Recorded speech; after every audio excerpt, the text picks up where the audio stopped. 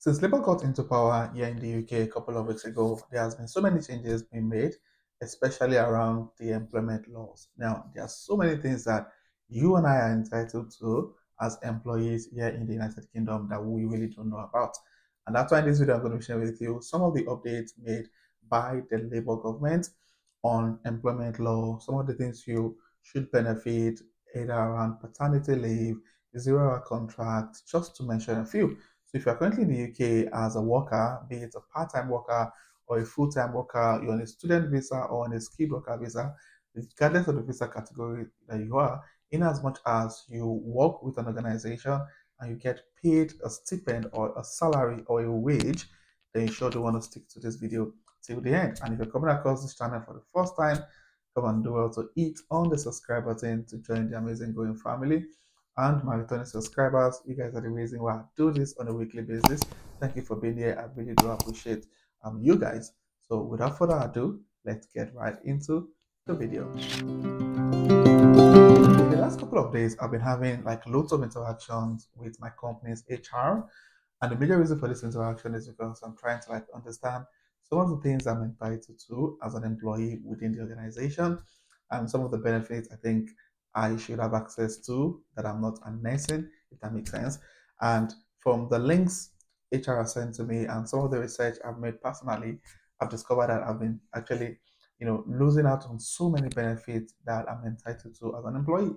And you also might actually be losing out on some of these benefits. And in addition to the existing, employment law, the Labour government has also made quite a number of changes in the last couple of days, which has even made it better.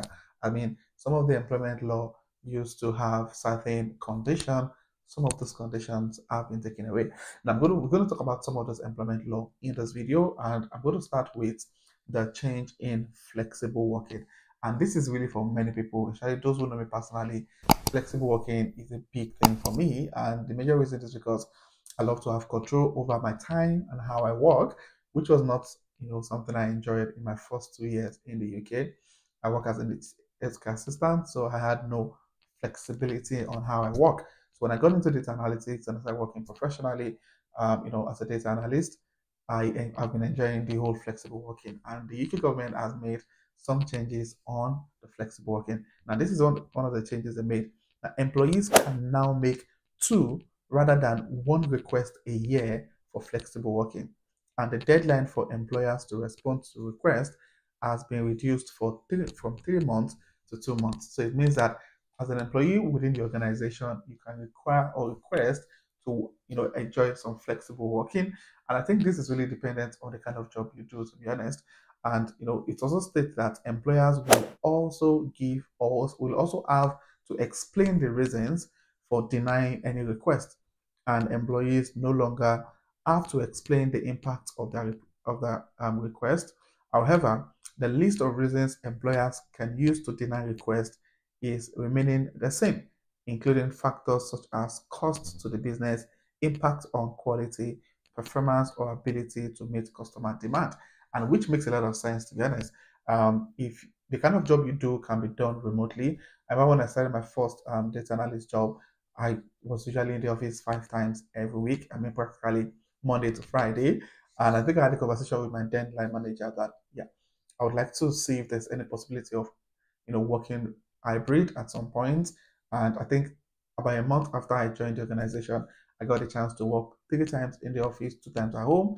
And at some point, it moved to 2 times in the office and 3 times at home. So yeah, so you have the opportunity to ask for that flexible working. And as I said, it's really dependent on the kind of job you do.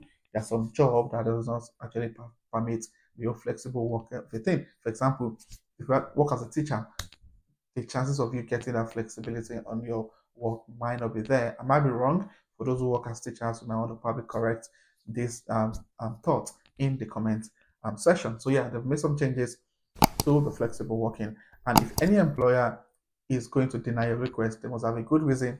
And some of the reasons they can give is stated on gov.uk, so you might want to have a look at it.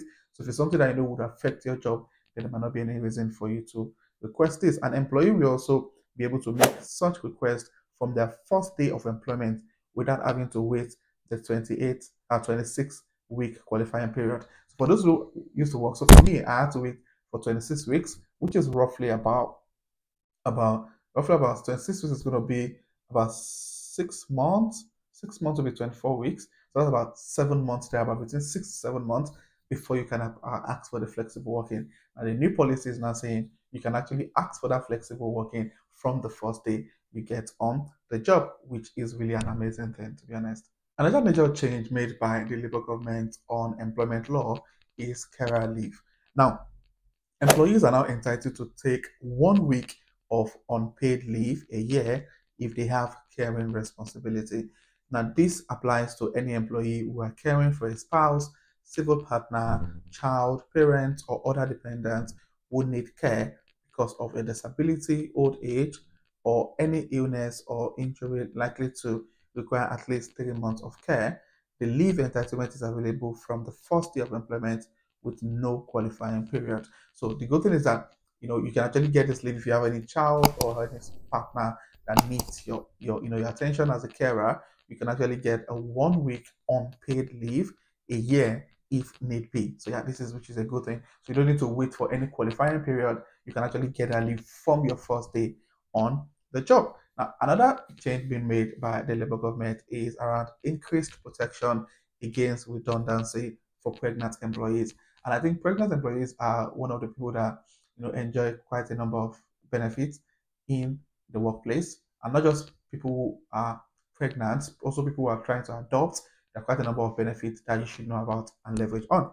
Now, employees taking certain type of parental leave now have protection from redundancy for at least 18 months.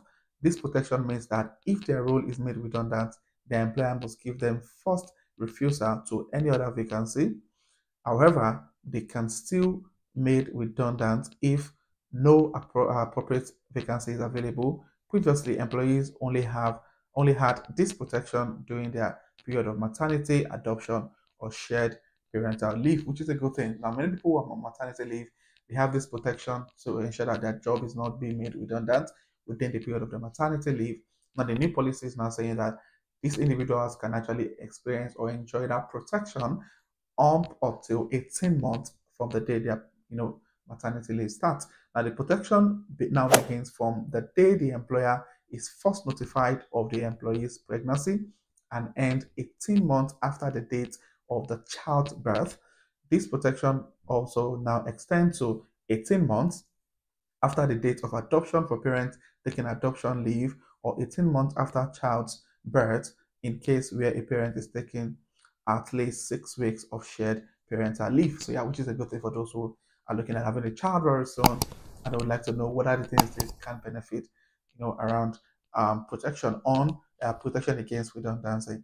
Now, another thing that changes has been made is more flexibility for paternity leave. So employees taking statutory paternity leave can now split their 2 weeks entitlement into two separate 1 week block rather than having to take them both together. They can now take their 2 weeks at any time within the year after the child has been born, rather than within only 8 weeks after birth as previously required. So if you're taking a paternity leave, you're required to take your 2 weeks, within um, 8 weeks after the child has been born. But now the good thing is that you can now take your paternity leave and spread it across. So you can take 1 week this month and take another 1 week the following month, depending on how you want to structure your paternity leave, which is a good thing. So if you're expecting a child very soon, you can also leverage on this opportunity. Another change made on the employment law is the 0 hour contract. So Labour has pledged to end one-sided flexibility and ensure all job provide workers with baseline level of security, um, predictability. To achieve this, they will ask employers to include the number of hours employee regularly work in their contract based on a 12-week reference period. Workers will also receive reasonable notice of any change in working hours and be given compensation for shifts that are cancelled or reduced. Workers will retain their right to be paid for overtime. So if your business owner, or employer who employs people on 0 hour contracts, you will need to review and amend your contract once this become law. So I know some people really love 0 hour contract. I know quite a number of people who prefer to work 0 hour contract just because they don't want to be tied to specific number of hours. But what the government is trying to do is to protect every individual, because so many people who are 0 hours contracts. I know people who, I said I had a chat with someone a couple of days ago who, had to travel or commute about 15 minutes to a place of work, only for her to get to work and she was told that her shift has been cancelled and she had to go back home. You get what I mean? So I think the government is trying to like put in that protection for employees in this regard, whereby if your shift get cancelled or needs to be cancelled, you need to be given reasonable time to, to be informed by your employer and, get compensated where need be. So yeah, it's a good thing. However, some people prefer this zero contract. They just want to have control over how many hours they choose to work on a weekly, on a monthly basis. So these are some of the changes made by the UK government at the moment on employment law. If you have any additional thoughts or additional information that has not been mentioned in this video, please state in the comment section. And if you also have any questions, please also drop those questions in the comment section. And if you're coming across this channel for the first time, please do also hit on the subscribe button to join the amazing growing family. And my returning subscribers, thank you guys for being here. I really do appreciate you guys. So this will be the end of this video, and I'll see you guys in my next video. Thank you.